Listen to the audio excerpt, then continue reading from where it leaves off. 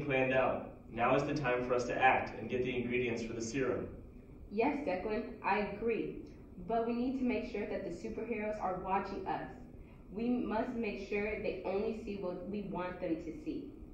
Ah, who cares? I'm the leader and I say we have to act now before our time runs out.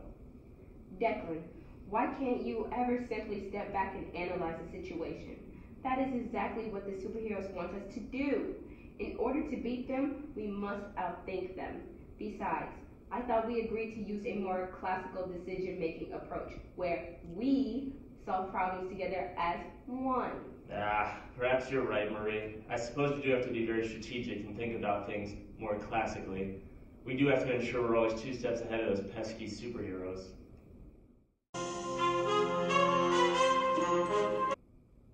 Daisy, do you think Declan and Marie are acting upon their plan?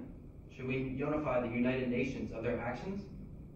No, not yet. We must first ensure that they are truly going forward with their plan. We don't want to show our hand too soon. Then they will know we are onto them. Remember, our primary advantage over the villains is our strategic thinking and group intelligence. Does anyone else have any suggestions? I think it is important that we think through all possible solutions and then come up with some alternatives.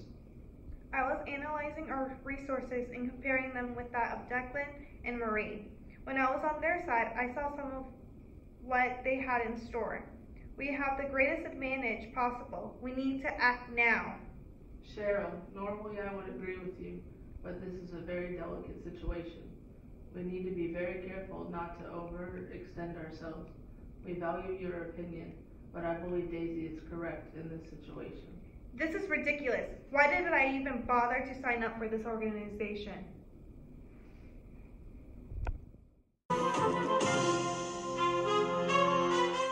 After much discussion, we have reached a decision. We are going to wait for the villains to begin their assault first, and then prepare to defend. Waiting on them to attack will give us a chance to see their plan and avoid any possible traps. Remember, it is vitally important that we stick to the classical decision-making model for all of our decisions and reach a group conclusion which includes all of our inputs and ideas equally.